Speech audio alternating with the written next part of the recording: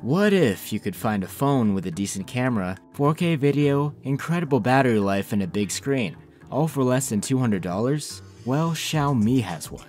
Hey, what's up guys? The Redmi 5 Plus is the spiritual successor to the hugely popular Redmi Note 4. Let's see what it has to offer. I'm Will for GSM Arena, and this is our Redmi 5 Plus review.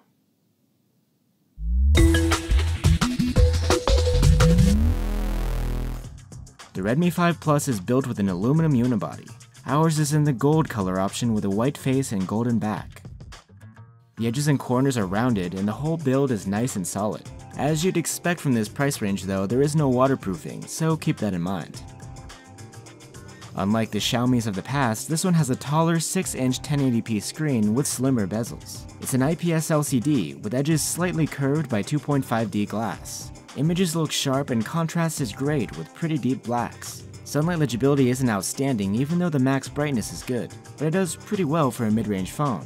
Besides the screen, another change is that the capacitive touch keys are gone. Now navigation is done exclusively on screen.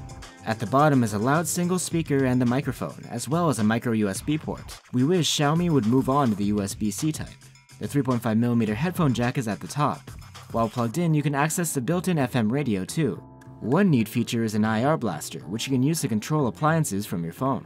The Redmi 5 Plus has two different storage options available, but storage is also expandable through microSD. The fingerprint reader is rear-mounted, it's easy to reach, and is really fast to wake up your phone.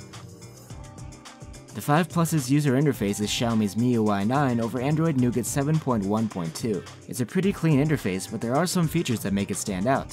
All of your apps and widgets are kept on the home screen. No app drawer here. To the left, you'll find the Quick Card page. It contains different cards with things like news and weather, and they're customizable. And themes are fully supported to customize the look of your home screen, and you can always download more.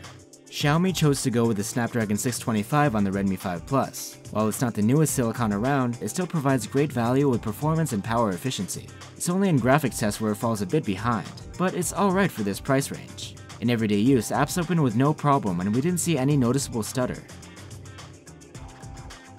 The Redmi 5 Plus also has a large 4000 mAh battery. When combined with a power-efficient chipset, battery life is fantastic. It earned a whopping 104-hour endurance rating in our proprietary tests. We do wish charging was faster, but it's okay. We were able to charge up to 30% in half an hour.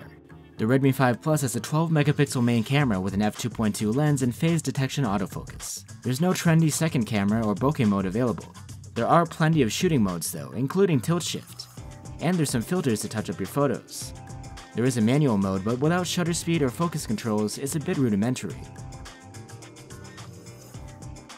Daylight image quality is very good. Photos are sharp and detailed, with reasonably low noise and warm colors. We would have liked to see more contrast though. In low light, photos come out soft, with some noise and not a ton of detail. About what you'd expect in this price range, especially as there is no OIS. There is a handheld twilight mode you can enable to enhance low light photos. It doesn't do much except clean up the noise, but still that's helpful. The front-facing selfie cam is 5 megapixels. Shots come out with high contrast, pleasant colors, and a decent amount of detail, though there is some noise and dynamic range is only about average.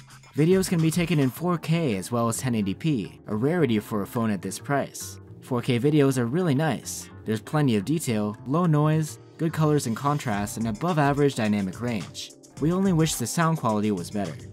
So, the Redmi 5 Plus. It's a mid-range phone that offers quite a lot with its solid build, large screen, big battery, and 4K video. It's not without its shortcomings, but at this price point, it's pretty hard to complain. Xiaomi has released the 5 Plus in China, and for now you'd have to buy a gray import with a global ROM pre-installed, like ours. But even this way, it's a great deal, and it'll get even better once it becomes officially available worldwide. Good job, Xiaomi.